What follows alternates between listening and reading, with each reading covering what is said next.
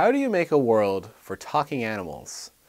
When a story maker chooses to use anthropomorphic animals as their base, what do they do to make sure they fit into the new world? I mean, this goes for writers, illustrators, comic creators, film directors, the like. Is the setting in the distant future? Are these talking animals actually aliens from different worlds? Or maybe it's a fantasy setting, with races of dogs and horses the way Dungeons & Dragons use orcs and dwarves. Or perhaps it's a metaphor for our current world, mirroring society and technology as it is today.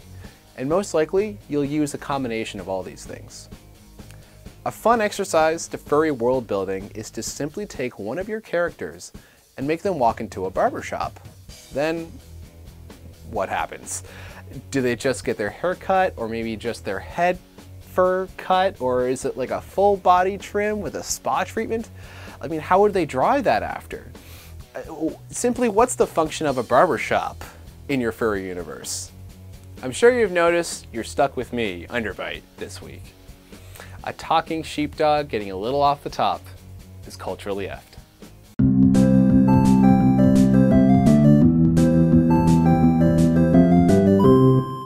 A few weeks ago, our attention was drawn to a page ripped from an art class, a handout by Pete Emsley. Pete worked for Disney Animation Studios and taught cartooning at Sheridan College for 11 years. It has a 4-point scale of anthropomorphism for cartoon animals. You have also likely seen a handful of these kinds of images by various artists showing police-like lineups of animal to anthro transformations to illustrate different degrees of anthropomorphism.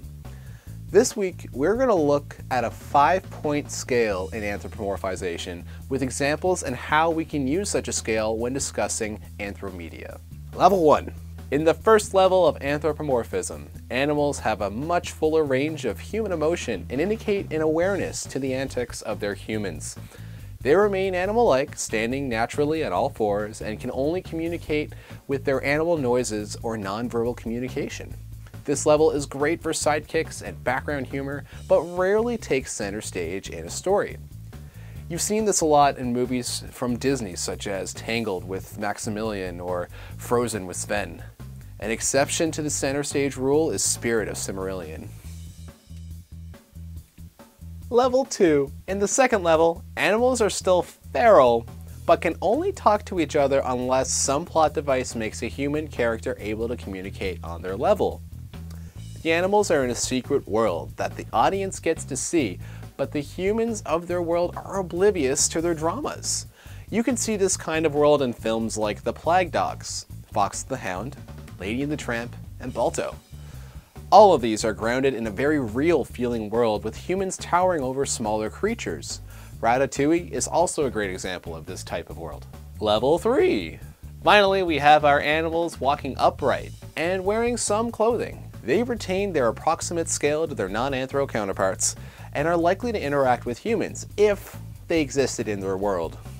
They still maintain some behaviors and traits of their species like sniffing, hunting, grooming. Examples include Rescuers Down Under, Mouse Guard, Redwall, Sonic the Hedgehog, and Zootopia. These worlds are fanciful, magical, and they feel impossible.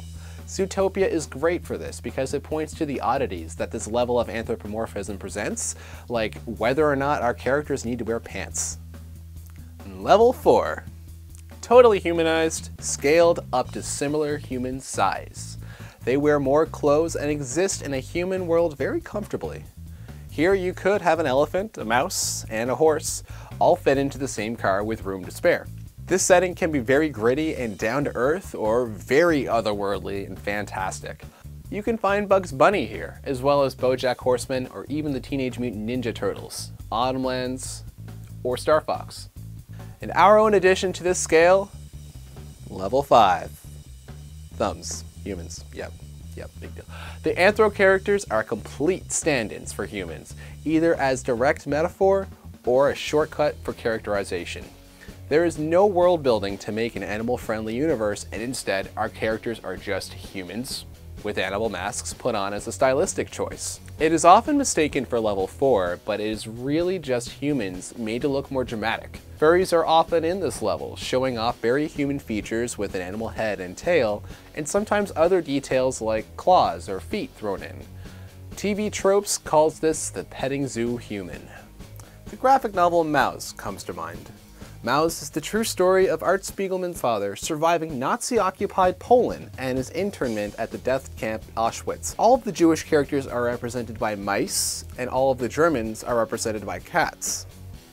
Similarly, the ongoing series Black Sad is a gritty detective noir that uses animals for characterization. The artists here use the color of fur, not always the species, as an indication of race and groups of people. An example is how the Arctic Nation represents white supremacists not limited to race, but instead any animal with all white fur. Conversely, this bar is occupied entirely by different species of lizards. And as much as we love the artwork and the characters of Black Sad, there's nothing about the world they live in to indicate a society of animal people. And let's explore this a little further. Most of the content we like to explore as furries are level 2 and up. I like to think of the scale as a spectrum, letting us get really specific with categorizing our anthropomorphic media. Sonic would be like a 3.6, being equal scale to humans, such as Mario, but still wearing shoes and no pants. Zootopia would be at a 3.9. Not a full 4 because the animals maintain their size and their society hosts very specific species services. Not everyone wears shoes, but everyone seems to have a cell phone. Or the novel White Fang, which is somewhere between a 1 and a 2. We get the inner monologue of the lead wolf, but no human interactions or exchange dialogue with other canines. You can also find works that fall into multiple categories. In Disney's Pinocchio, Geppetto's cat Figaro shows level 1 anthropomorphism, but later in the film we meet Honest John the fox and Gideon the cat, who both fall into the 4th category of anthropomorphism, both walking upright and wearing clothes. Now that you have your animal characters, they need a world to live in comfortably. You have to ask a lot of questions when you want to apply this scale to furry media, or if you're doing some furry world building yourself. A good place to start is asking yourself, are there humans in this world? Do they interact with animals or animal people differently than other humans? You also need to consider the economy of an animal world. Is there anything about the world they live in that is catered to animals? Full body grooming, cat scratchers, we're talking species-specific goods and services. How is the architecture or city planning adapted for animals from a diverse range of ecosystems? Is mouse housing going to be different from a giraffe apartment, or do they pay the same in rent? If they're level 3 and up and stand upright, are their legs still reminiscent of animal legs, or are they more human? Does everyone wear pants? Do they need shoes? Or some of those things like a Mickey Mouse universe thing where some do and some don't. Are the clothes tailored to animal specifics like tails, webbed feet, or digigrade legs? Do they even have tails? In the worlds of BoJack Horseman and Black Sad, they don't. Do our animal people eat meat? Or maybe just fish? Are the fish anthropomorphic? Do they eat each other? If your protagonist is an apex predator like in The Lion King, do you show them hunting or eating? Or is it ignored, like Donald Duck and his pals eating this chicken, or addressed with vegetarian predators, like in Finding Nemo? What sort of wildlife exists if all of our wildlife are civilians?